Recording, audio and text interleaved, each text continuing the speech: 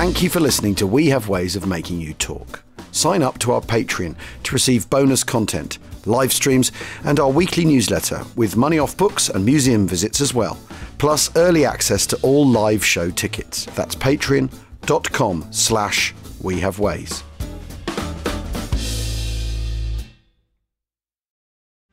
This episode is brought to you by UiPath. Human achievement can be slow. 200,000 years to go from the wheel to your jalopy? Really? But today, 90% of the Fortune 500 are accelerating human achievement simply. When AI is everywhere, every process can be automated and accelerated. Accelerated, accelerated, accelerated. UiPath, the AI everywhere foundation of innovation.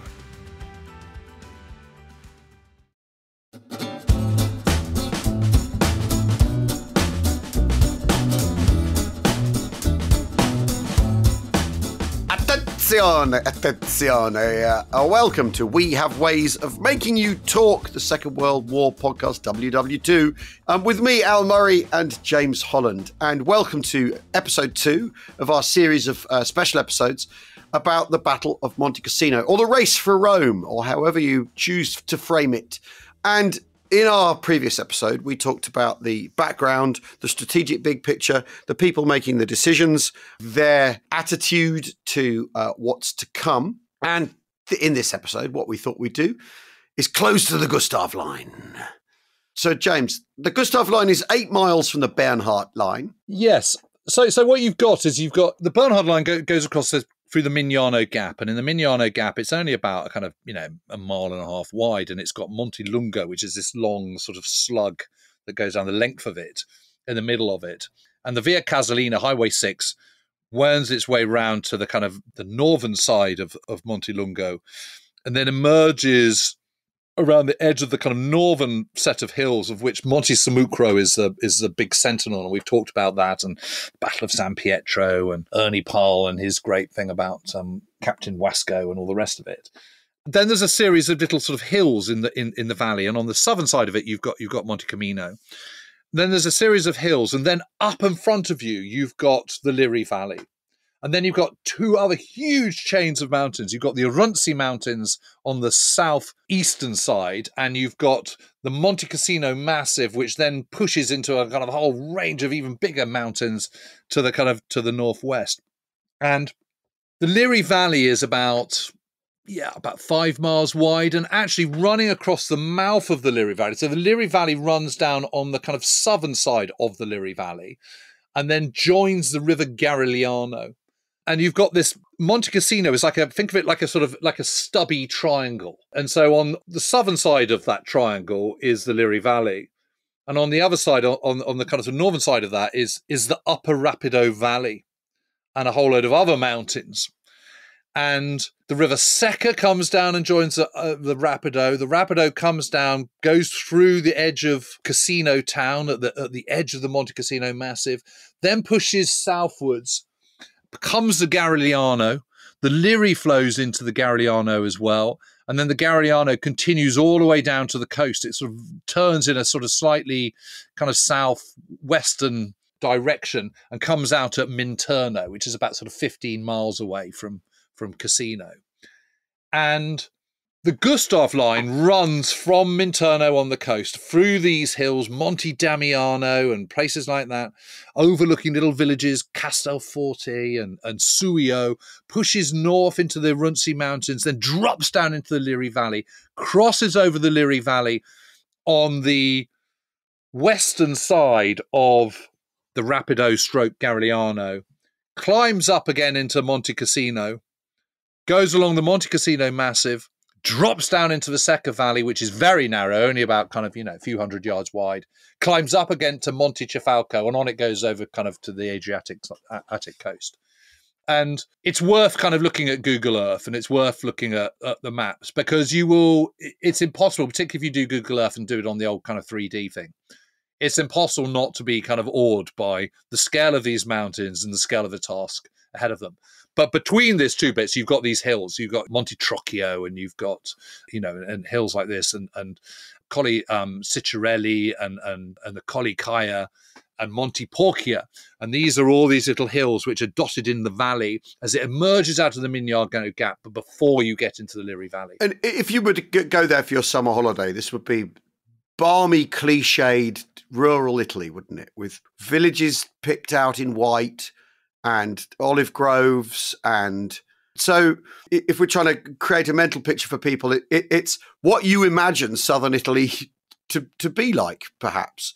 It's hills and it's ridges and it's hilltop villages and so on. It's not as lush as Tuscany. It's not Tuscany. And down in the valley floor, all the villages around Cassino are gopping because they were all completely destroyed in 1944 and 1943. And so they'd be completely rebuilt and kind of, light industry has spread. And, they're all a bit charmless, if I'm brutally honest. But they were certainly very, very charming up until kind of the Germans decided to put two major defensive lines across the middle of them. And, one thing I would say is that when you're on the top of Monte Abate or Monte Smucro or indeed Monte Cassino or any of these mountains, and you're looking out on a kind of sunny morning and the mists are kind of lying in the valley and the peaks are rising and the sun is kind of twinkling off the Abbey of Monte Cassino and all the rest of it. I mean, it is jaw-droppingly beautiful. And, one can't help but be, the air is fresh and all those sort of things. And if you wanted to feel closer to God, where else would you build an abbey? Absolutely. So it's a very, very sort of geographically beautiful part of the world. But from a point of view of sort of fighting through it, it's a horror story. Yeah. So just to go back just one little step. I mean, Anzio, Operation Shingle does get the go-ahead, and Mark Clark does get the ships he needs. In fact, actually he gets more than the 20 he's asked for. He gets 25, which are available for an indeterminate period in the follow-up. And it's the follow-up that's the problem. They've now got enough landing ships, sort of 90-odd, to get them to Anzio, and that is to deliver a huge number of artillery pieces, 3,000 vehicles, 2 divisions, a follow-up division. So it'll be a chunky, decent-sized corps with plenty of firepower and a large number of tanks as well. The thing we should say about Anzio and that Anzio area is this used to be the Pontine Marshes, which is a very sort of famous historical area of salt marshes. So very low-lying land, I mean, basically uninhabitable. Apart from along the sort of coastal strip where there's sort of gorgeous beaches and so on. But in the 1920s and 30s, Mussolini has decided that this is going to be part of one of his new kind of building projects and his new towns. And he's going to build these new towns. He's going to drain the water with a series of irrigation ditches and a major canal which is needless to say called the Mussolini Canal. And this has huge banks, 30-foot high banks either side of it. And it is absolutely flat as a post, flat as a board rather. On the main part of it, sort of extending northwards. One main road going out of Nettuno and Anzio, which are kind of sort of little fishing ports side by side to one another on this little pimple that sticks out on the coast. Then there's the Via Anzate, which goes all the way to Urbano, which is at the foot of the Alban Hills, which is just to the south of Rome. And the other major town in the area is Cisterna, which again is not very big. And there's a couple of model towns as well. There's Littoria and there's Aprilia. And these are underdeveloped towns, and there's lots of other underdeveloped features such as a road flyover, which is a sort of concrete flyover like we've seen many times for anyone who's sort of driven over a motorway or a dual carriage or whatever. You'll see what they look like, and but there's no road either side of it. It's just the flyover in this kind of sort of desert flat landscape. Well, that's like your metaphor for fascist Italy, isn't it? Yes, completely. and then just to the west of the Via Anzata is the Mileto Valley, which has it's sort of undulating ground. So it's not flat, it's not hilly, but it's not flat either. There's lots of little kind of, these sort of weird undulations. And cut through this are a series of river tributaries which go into the Mileto, which are very narrow, usually only kind of sort of, between 5 and 20 yards wide, but quite steep often, often have banks of sort of, 10 feet, 20 feet high. And they score through this landscape like a sort of like veins on a leaf. They're really, really weird. And that's another kind of sort of feature of this northern bit, which hasn't sort of western bit of the potential Anzio bridgehead. But this is the area where Shingle is going to land. And there are key roads in this landscape. It has been drained, but it is January. And, it has rained an awful lot. And even the Pontine marshes that have been drained, they still get quite waterlogged. So there's potential problems, although it's flat land, so therefore not mountains, so therefore you should be able to bring tanks to bear and all this kind of, all your mechanization and all the rest of it. That's the idea as a sort of force multiplier. That's the thinking behind it. Even so, because it's January and because it's really wet, there are restrictions on that as well. So that's the other thing that needs to be borne in mind. But anyway, so Shingle is on, but there is now a plan in place to kind of, okay, so how are we going to do this? And this all falls within Fifth Army's remit. So 6th Corps, which is going to go for Shingle, is part of Fifth Army. And you've also got Fifth Army lined up against the Cassino front. And when I talk about the Cassino front and the Garigliano front is the bit down at the south near Minturno, near the sea. And the Cassino bit is obviously the bit by Cassino and across the Liri Valley. So Clark's idea, Mark Clark, the Fifth Army commander's plan, is to absolutely hammer the Gustav line in a series of consecutive attacks. So the first one is going to be by the British 10 Corps in the south, near Minturno on the Garigliano. Then there's going to be a second one by British 46th Division, also part of 10 Corps, at the southern side of the Liri Valley, crossing the Garigliano. Then there's going to be a major one by the Texan Division, going across the River Rapido before it becomes a Garigliano, although actually, strictly speaking, it is a Garigliano at that point. And these series of these ripple-like fist thrusts are going to hammer the Gustav line in a time, and each one is going to be spaced so that it draws off troops to that attack before the escalation of assaults leads up to the Rapido crossing. And the Rapido crossing has to happen just before Shingle. So Shingle is scheduled for the 22nd of January because of all these shipping measures. So everyone's in a bit of a hurry, and that's kind of one of the problems. And at the moment that this has all been agreed, they haven't even got to the Gustav line. That's the problem.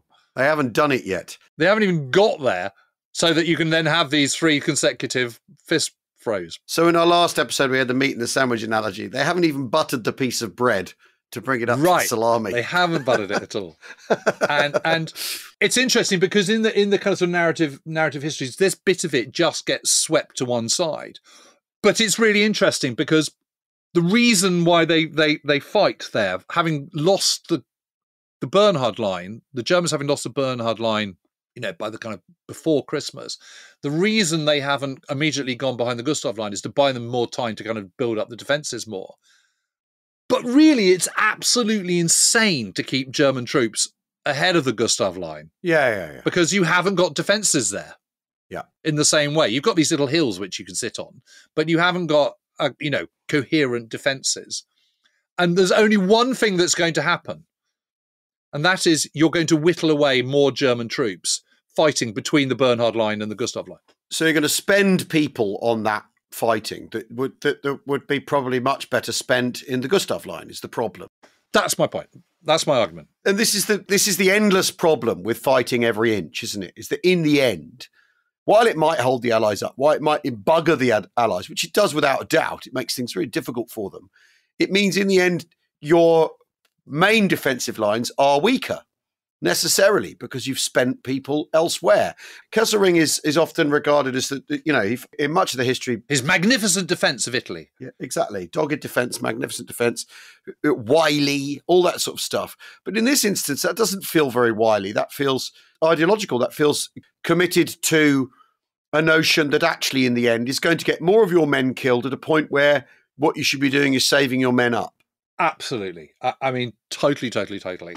And so, I mean, the argument has to be is it better to have an extra week or two building up the Gustav line, or is it better to just save manpower and get behind the Gustav line now? And without a shadow of doubt, it's the latter.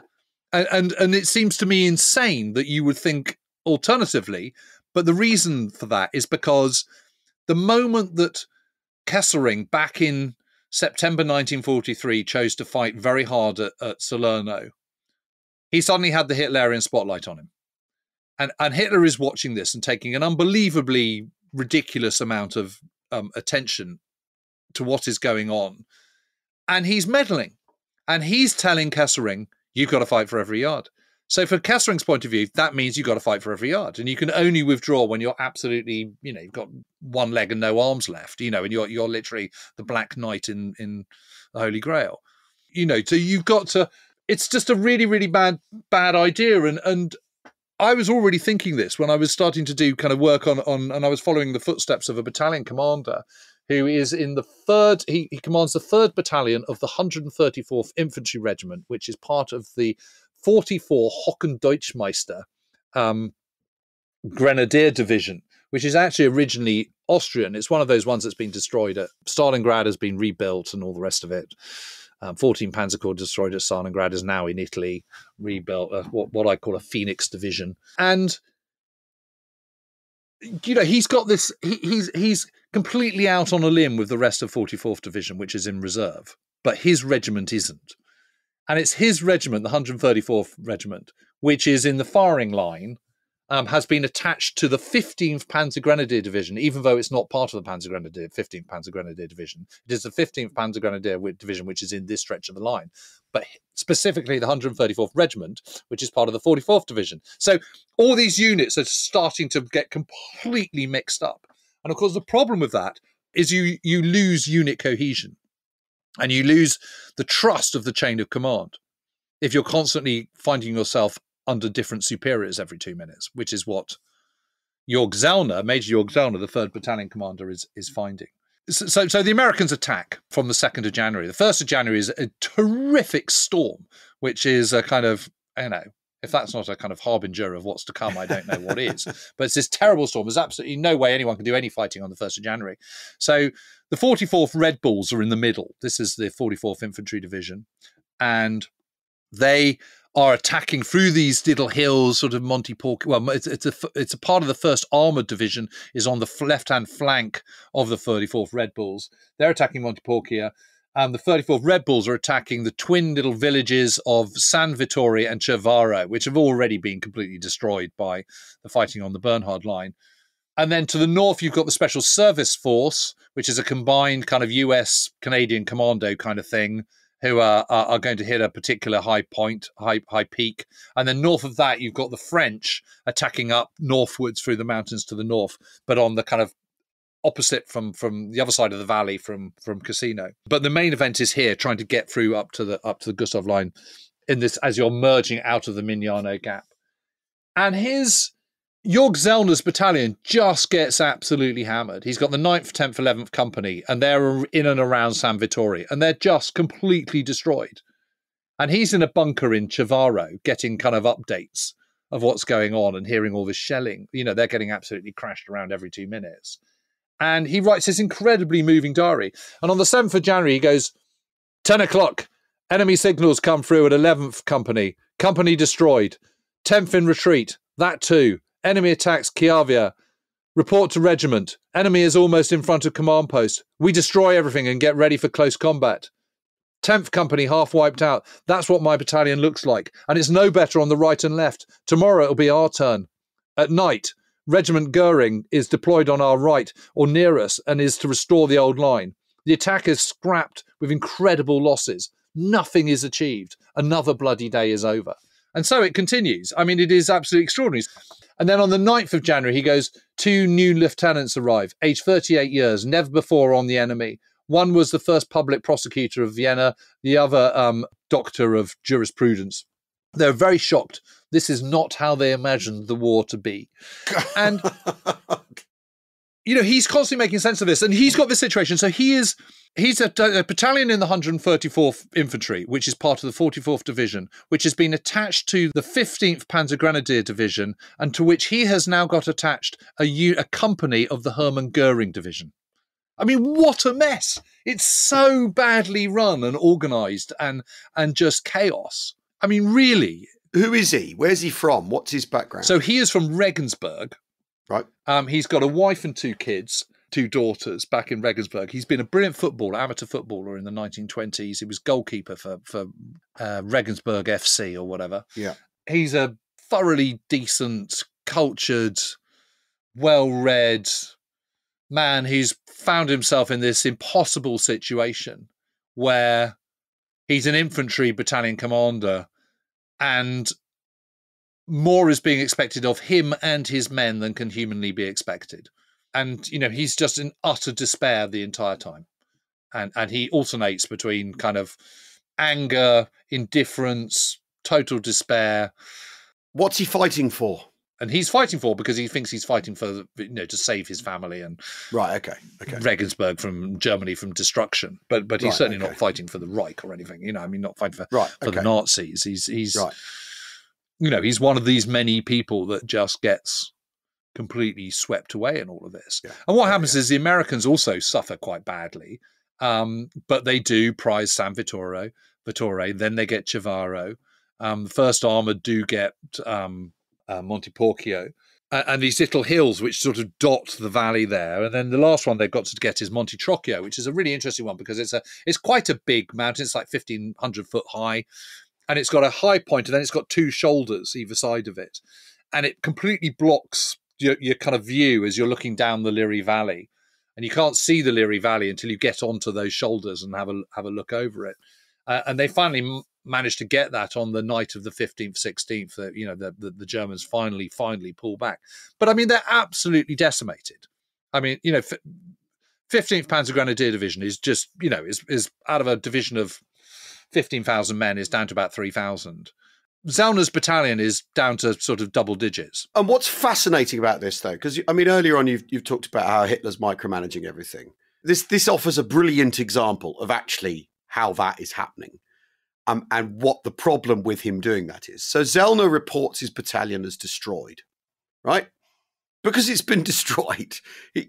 What is it these days? Is if you lose, it's the third losses is you lose combat cohesion. It's the current thinking, isn't it? Right at the moment, right? So he's had three companies completely destroyed. His battalion's been destroyed, but his regimental commander.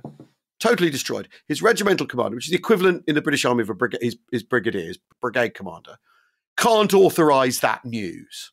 Cannot send a message all the way up to OKW, which is the German chiefs of staff. He can't send that message equivalent, because after all, they're not chiefs of staff, the German Army headquarters, because they don't have that system in place. So when we've talked in the last episode about the chiefs of staff, that's a committee of people arguing in collegiate style about what should happen next, right? Yep. This goes up to OKW, of which Hitler's the boss. So basically, you cannot report to the micromanager in chief that your battalion has been destroyed. You're not allowed to tell him that because he doesn't want the bad news, which means every decision he's making is filtered through this fear of giving him the truth about what's going on.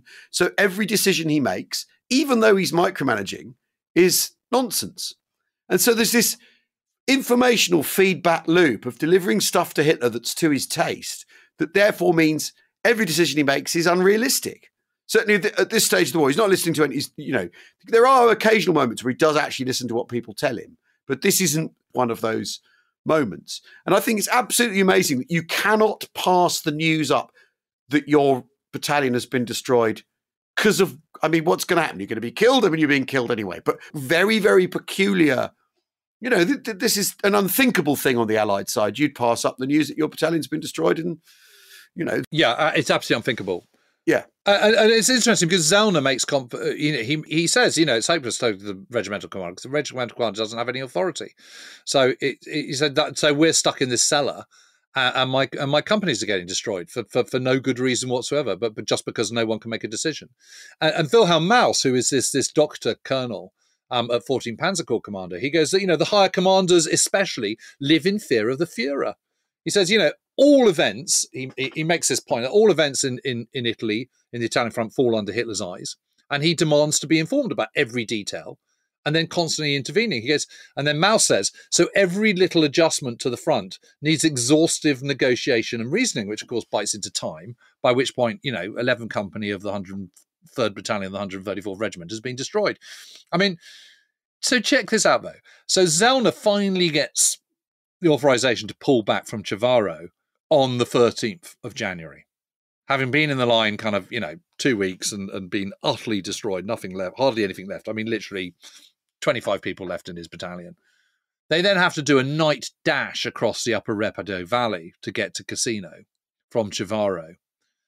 And that involved going over a bit of flatland with very limited roads, very limited bridges, which have been zeroed by American artillery. And it is just Russian roulette. There's no other way of doing it. You just have to get there, get to the bridge, get to that area, run for your life, and hope you make it. And they do, but only just. Shells are falling just ahead of them and just after them, and they have to dive into ditches and all this kind of stuff. They finally get there into Cassino, and they're kind of weaving their way through this kind of this deserted, ghost-like town, which has already been pretty badly bashed about. Eventually, someone says, "Oh, yes, I know who you are. Yeah, you're expected to go back there." They go back sort of 8 miles back to a place called Castrociello, and on the 14th of January, are told that they're going back into the line in 2 days' time. And Zana goes, "But I haven't got any men." And they go, "Yeah, you will have by then. Don't worry about it." It's incredible. And he does, and he gets 70 replacements, and that's his. And they're all 17-year-olds who are undertrained, haven't got a clue what's going on. This is, I mean, you can imagine you're 17, you've done your basic. A month's training, you're totally wet around the ears, you've been on a train. The closer you get to the front, the more kind of Allied aircraft seem to come over, and everyone's telling you to dive for cover every 2 minutes. You arrive into some ruins. You just, you're next to you are just cannon fodder. I mean, that's all you can ever hope to be. Although you might be formerly Hitler Youth cannon fodder, so you think you're doing the right thing. So, Well, whatever. But whatever. Exactly, whatever. but by this stage, already the frontline units of 14th Panzer Corps, which is covering this stretch of the line, are already down to kind of 80% losses. Okay. Well, we're going to take a very quick break as Mark Clark is determined to hammer the Gustav line, not just in one place, but in many, many places, because he has many, many forces at his disposal. We will see you very shortly.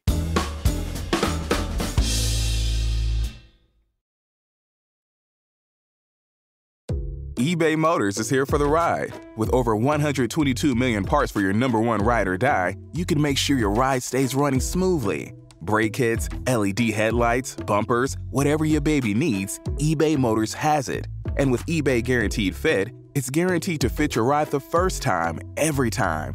Plus, at these prices, you're burning rubber, not cash. Keep your ride or die alive at ebaymotors.com. Eligible items only. Exclusions apply.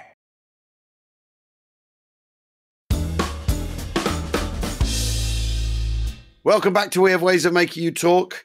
80% losses, yet the Germans fight on. I mean, if we were to do a drop-down menu rabbit hole, that would be one in itself. I mean, how on earth are they clinging on, and why on earth? We've done the why on earth, actually. We've done the why on earth, which is that they have to. They got no option. The how is, well, it's a kind of mystery, but it's Zellner's diary entry for the 16th of January. Yeah, it's amazing. It's absolutely amazing. Do you want to read it or shall I? Well, you read this one. I write in my diary, I have to go to the regiment at 4 p.m. It will be the deployment order. So this is after he's been given his 70 new blokes. No, the 70 new blokes are just coming.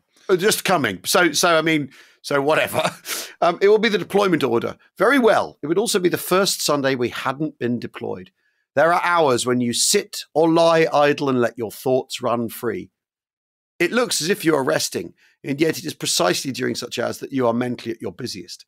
Personal life creeps into your soul, into your thoughts, and makes your heart beat faster than at work. What is my fate? That's how it sounds in your ears. If a grenade tears you apart, then it's over. Then the agony is over. Nonsense, it flashes through me. I want to live. Wounded, but how? I want to create and work. Trapped behind barbed wire. Terrible. My family? It runs through my head. No, they have to live. You roll from one side to the other. I don't want to think about it anymore, you tell yourself. Yes, the crosses of the dead at the crossroads are not convenient. There are 17-year-olds underneath them. Damn, now I'm back to these thoughts again. I mean, it's amazing stuff, isn't it? It's absolutely incredible. From someone who's there. I mean, that is written on that day. And the awful thing about it is the battles of Cassino haven't happened yet. Yeah, exactly. That's still to come. I mean, yeah.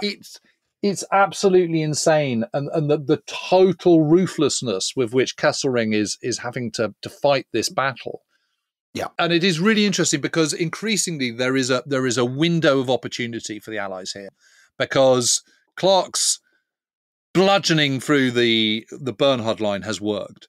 His bludgeoning up to the Gustav line, because the Germans have stupidly fought ahead of it, has also worked and further weakened the German forces. There is absolutely no question about it. They are ripe for the plucking if they can just sort of get their ducks in a row and deliver the right strikes of the fist at the right part of the body. That's the key in quick enough succession. And it's a bit like, you can be hit in the head and you can be knocked unconscious, or you can be hit in the head and you just stumble back a couple of paces. It depends on precisely where you're hit, on how you'll respond. And that's what's sort of going on now.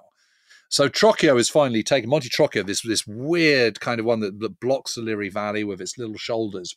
It's the most amazing place to climb up. You can still climb up there now. There's, particularly if you're looking up towards Rome, so you're looking kind of sort of northwestwards, you can climb up on the left-hand kind of southern saddle of the shoulders, and you can get up. There's a lovely kind of olive grove on that saddle, and you can look out, and there it all is. There's the Liri Valley, this sort of Garden of Eden, the sort of land of promise beyond. And you can see the kind of, the Abbey of Monte Cassino glinting in the afternoon sun. And there's the Monte Cassino Massive and the Upper Rapido Valley and Monte Cairo, which is this huge 6,000 feet peak, which dominates the whole landscape completely. There it all is laid in front of you. It's the most amazing place. But beyond that is the River Garigliano, the River Rapido, over which the Texan division are now going to take part, because the Red Bulls have been pretty badly hammered just trying to get to the Gustav line. They've taken hits, nothing like the hits that the Germans have taken, but it still cost them. So the Texan division, the 36th Texan division, is going to take over. But before that, we're going to have the British 10 Corps crossing over the Garigliano, and 56th division are going to cross a little bit north of the coast, and 5th division are going to be crossing over the kind of sort of flat coastal plain across the Garigliano. The Garigliano at this point down in the south near Minturno is, it's a stretch. It's 40 yards wide. Right. It's 2 cricket pitches. It's wide and it's completely flat as a board, either side of it. But on the western side, on the kind of side that's closer to Rome, the German side of it, almost immediately, particularly where 56th Division are crossing, hills rise up out of it. These hills which develops into another mountain chain. But they're kind of hills at this point. They're kind of, 900 foot high, something like that. And the Germans have got OPs in those hills and can bring fire down onto the river crossing quite easily, and they've got guns, I assume, on the reverse slopes. All that, yeah. Well, it's interesting because there's a mass of mountains from the southern side of the Liri Valley. So you've got Monte Cassino going southwards. You've then got the Liri Valley for 5 miles. Then the mountains rise up again. That's the Arunzi Mountains with little foothills overlooking the little knolls and knobs sort of overlooking the Garigliano as it winds south in front of them. Then there's a gap, which is the Osente Valley, which goes up to Ausonia, which cuts in behind the Liri Valley. And it's a kind of like a straight avenue, the Osente Valley, that cuts between 2 loads of mountains. Then you've got immediately south of the Osente Valley, you've got a kind of sort of triangular kind of hill mass which overlooks Minturno, and then you've got the coast. So you've got the coast road, which is Highway 7. Then you've got this triangular hill mass, which is overlooking the Garigliano. Then you've got the Osente Valley running up to the Liri Valley. Then you've got the Arunzi Mountains. And what 10 Corps have got to do is they've got to get across this 45-yard wide river. Then they've got to get up onto the hills, and they've got to push them back, get into the Osente Valley, and then cut up to Ausonia. That's the plan. But inevitably, it's not that easy because the Germans have got wire, and it's part of the Gustav line. And they've filled it with mines. Thousands of mines on this Scores of thousands, yeah. Scores of thousands, and lots, particularly, actually, of anti-personnel mines. And these are these shoe mines, which can't be metal detected in the same way, because they're usually box mines. And these are these ones that kind of you hit and they then blow off your foot, but they don't kill you. And really, really vicious. And they've got all the obvious crossing points zeroed. So it's it's a hell of an undertaking. And particularly 5th Division has a very, very long approach. It's sort of, 2.5 mile approach across the plains. So everything has to be brought up through the mountains, the Roca Seca mountain chain on the eastern side. They've got to bring up artillery. So this is the 56 Heavy Regiment, which Spike Milligan's attached to. They've got to bring them into that hills. And then the infantry has got to sort of debouch from those hills onto the floodplain and then get across. And all the engineers have got to build these sort of bridges and stuff. They're going to get across originally in boats. And what happens is you get the first people in boats and you have people with wire so that you then just, you monkey feed across the wire. So everyone knows where they are because it's nighttime when they're doing the crossing and everything. But getting that across in the first place is not very easy at all. And then the sappers have got to come up and do the Bailey bridges. But Bailey bridging across a 45-yard stretch is a challenge. That's not a small undertaking. They've managed to get a few assault craft, though they can take some tanks around the bottom of the sea, around the opening to of the Garigliano River as it goes into the sea. They're going to cut round that, and they've got an extra brigade of guards who have been attached to 5th Division to kind of sort of give it a bit of extra ballast and a bit of extra strength. And this all takes place on the night of the 17th, 18th of January, and it works. They get across. And one of the reasons they get across is because it's the 94th Infantry Division defending here, and they've already been quite battered and are not they're hardly kind of your best troops in your bag. These are all kind of sort of hospitalians and conscripted troops from Czechoslovakia and Poland and whatnot who don't really want to be there. And they do manage to get up onto the hills, but they don't manage to clear the hills. And so that's a problem. And there's lots of sort of furious counterattacking going on, as you can imagine, as the British take over the German positions and then the Germans counterattack and blah, blah, blah. And once again, it turns into a kind of sort of massive artillery duel. But the descriptions of crossing and the mines going off and the being mortared as they're crossing this river and desperately trying to get up these these lower slopes of these hills around Suio and Castelforte and all these places and onto the sort of Monte Damiano. I mean, it's unbelievable. And the casualties in the frontline battalions, they're all getting kind of 50% to a third completely lost within 36 hours. Leading infantry companies, all officers gone. Kept together by corporals and that sort of thing. I mean, it's very, very, very tough nut. But it's a success. It's not success in that they get to the Orsenti Valley and get all the way to Ausonia, but they do push the 94th Division back. And what happens is that Kesselring immediately reinforces this and realizes that this is a major point of weakness, because if the British manage to get up to Ausonia, they will cut in behind the Gustav line into the Liri Valley at that point. Yeah. So that can't be allowed to happen. So he immediately sends the 29th Panzer Grenadier Division and the 90th Panzer Grenadier Division. The 90th Panzer Grenadier Division has been destroyed at Ortona on the Adriatic in December. Yes, it's been completely totally destroyed. Eradicated. So here we are back again. It's down to kind of sort of 20% at Ortona. But that 20% is a big enough cadre with replacements that it is now a functioning division again and sent to, Fire Brigade this bit. The Germans are really good. They're very, very good at this, aren't they? This sort of paper formation, because they're, the end of the Battle of Ortona, they've got 20%. So basically they're basically a letterhead at that point, the 29th Panzer Grenadier Division, aren't they? They're a headquarters. Yeah. Well, the 29th Panzer Grenadier have been the ones that have been defending. They've been defending Monte Sammucro in December. Yeah. So they've been hammered too. Both of those divisions, the 90th Panzer Grenadier and the 29th Panzer Grenadier, have been brought back for refitting, and they've been in the kind of Rome area, refitting and building up strength and stuff. So they're now at about a third strength.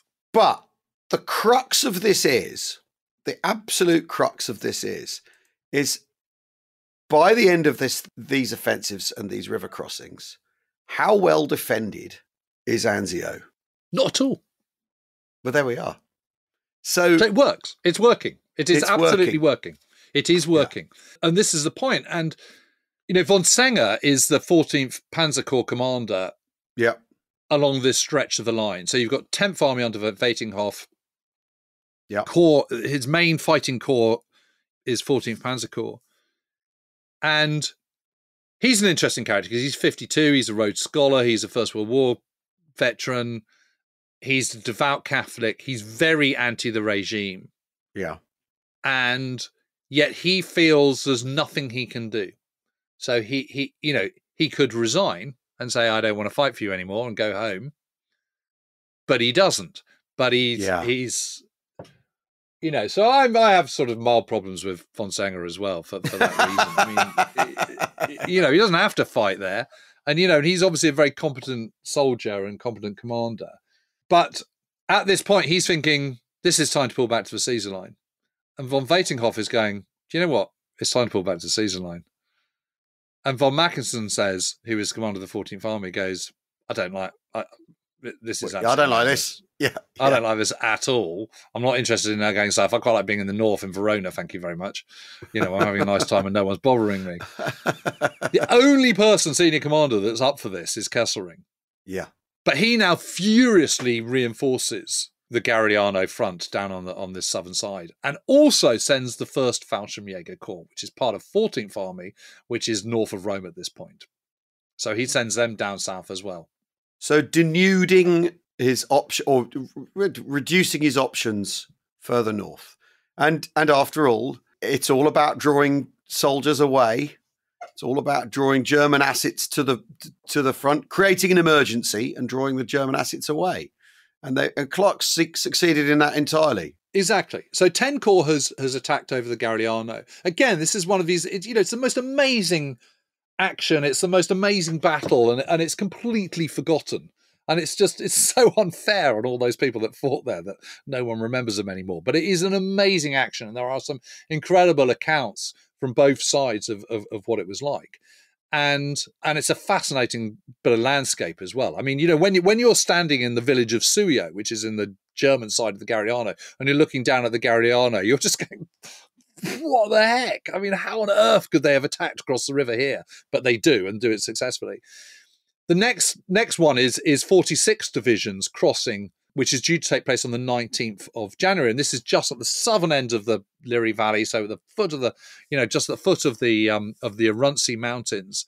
And the problem is that unbeknown to them, the previous night, the Germans have opened some sluice gates at the Liri Valley. And the reason they've done this is because the British are attacking on the Garigliano, and they want to increase the flow of the Garigliano and make it difficult for 10 Corps to get their cross over the Garigliano on that front. So very sensible from a German point of view. Yeah, yeah. But what this means is suddenly you've got this incredibly fast flow across the Garigliano where 24 hours before you didn't. And they simply can't get the boats across. Every time they try, they just get sort of swept down the river. They just can't do it. And men are trying to sort of swim across and getting drowned in the process, trying to get these wires across so that they can kind of, monkey grip their way across it. And they just can't do it. So it fails. And this is a bit of a blow for the next attack, which of course is the Texans going across the Ripper Rabbito. And, we talked about that in an earlier podcast a couple of weeks ago. But really, Fred Walker, who is the commander of the 36 Texans, is very down on the whole thing. And cannot see a way through and cannot see how this can happen. And he doesn't appreciate that the Germans are it's the 15th Panzer Division, Panzer Grenadier Division across this stretch of the line, also incredibly weakened and in no real position for resistance, because it's just the infantry going over with a kind of sort of rather half-assed artillery barrage. The Americans don't make any headway at all. But had they actually smothered the infantry crossing with much closer form artillery fire from tanks and from anti-aircraft guns, these quads, 50 caliber machine gun quads, they absolutely could have done it. I'm not saying that they wouldn't have had a huge amount of losses, but it could have been done. Yeah, it's just that the battle plan for the Rapido is so negative, and the reason it's so bad is because Walker's got it into his head that it's impossible, so he's just not engaging his brain properly. I mean, the fact is, it is possible. We've talked about, of course, because they're successful crossings happening at the same time, so it's completely doable. It's a thing that's completely doable. Even though as we said earlier, the Germans have German sappers have been busy, and there are mines everywhere, and we've talked to the podcast before, but the earlier stages of the invasion in Italy, where the Germans mine every bridge, every pass, they demolish every single road that they possibly can to stymie the Allied advance, and yet the Allies push on, and yes, it is slow, but it's inexorable. I mean, that's the other thing about this Allied advance is it is inexorable. No matter what the Germans do, whether they hold a line solidly or they spend people unnecessarily in between their lines, it's an inexorable advance. And just to put this into some perspective, some of the troops that are now part of 15th Panzer Grenadier Division defending the Liri Valley and the River Rapido where the Texans are crossing is Zellner's 3rd Battalion. Yeah. His 70 men. So the idea that this is a kind of sort of, invincible force. See, what one has to understand is that firing mortars, teams of 3, firing machine guns, teams of 2, teams of 3, is really not very difficult. You sit in your foxhole or your place of hiding and you fire. And when you see infantry coming towards you, you just keep firing and you just keep firing. And it's very difficult for artillery shells to put down that kind of fire, because the only way you're going to knock out a mortar piece is by a direct hit. And that's very difficult to achieve when they're dug into a position. And ditto with a machine gun team.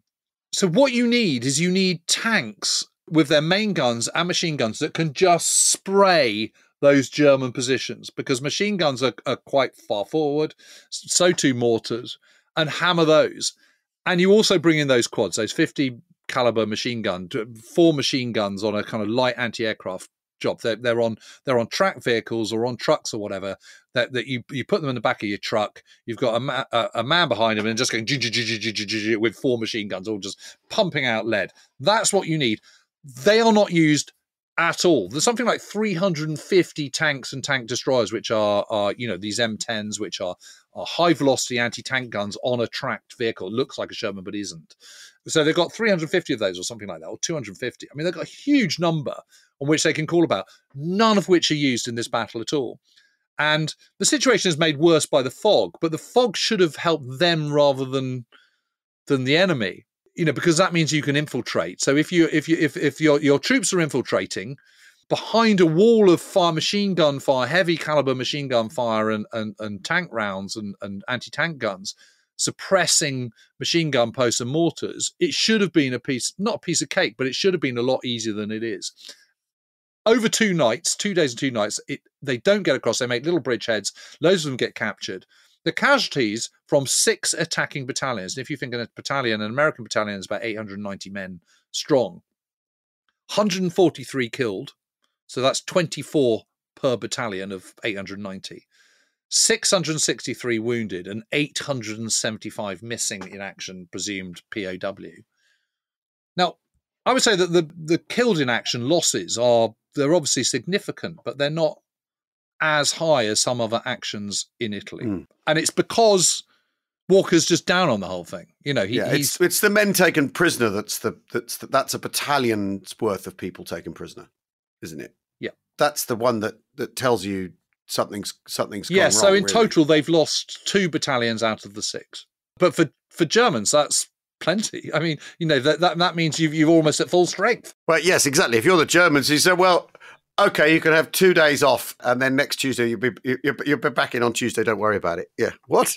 Yeah, but the plus side of all this, so the Rapido crossing doesn't work, the 46 crossing doesn't work, 10 Corps crossing absolutely does work, but the net result of all that is absolutely that it's drawn off lots of troops, and what that means is that in the Anzio area there are no more than about 800 German troops of all sorts, and most of them are kind of sort of railway admin men. Blimey. When the Allies land on the 22nd of January. LOC, as they're called, Line of Communication Troops. Yeah. Absolutely incredible. So the conditions for the Anzio landing are pretty good, and that's where we should get to.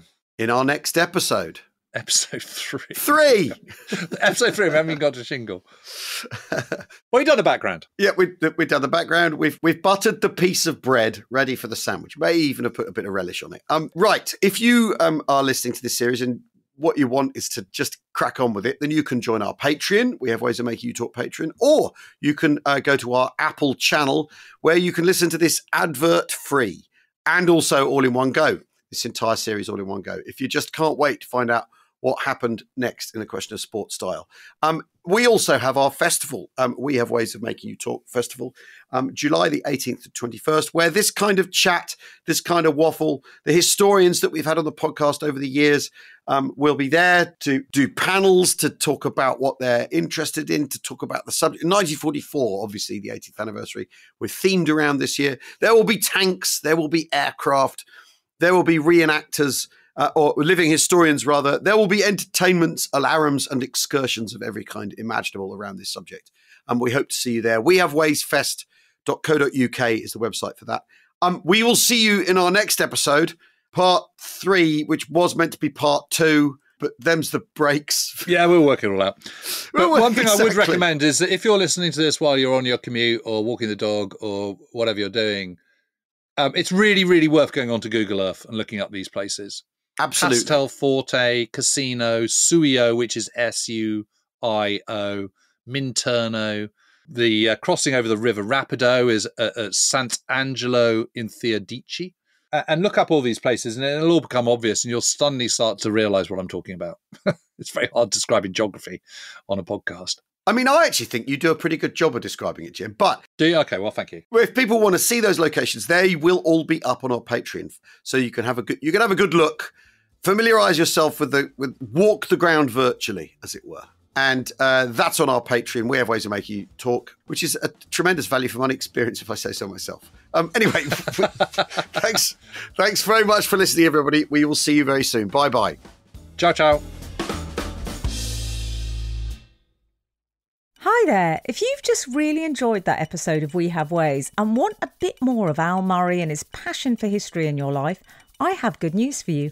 I'm Emily Dean and I'm delighted to say that this week Al is a guest on my podcast, Walking the Dog, where you get to hear well-known faces at their most relaxed, because I talk to them over a leisurely outdoor stroll with my dog Raymond. So do join us this week for a very special in-depth chat with Al Murray, where he tells us the whole story behind the podcast and his love of history. Because what we used to do before we did the podcast, if he was in town, he'd say, can we have lunch? I want to talk about Normandy or whatever. Congratulations, it's been a good 40 minutes and you've not even mentioned 1944, Well, no, 1939. We've just got there. If you want to hear more of my chat with Al, give Walking the Dog a listen this week. And while you're there, you can take your pick from episodes starring the likes of Ricky Gervais, Jack Whitehall and Jimmy Carr. So listen to Walking the Dog now, wherever you get your podcasts.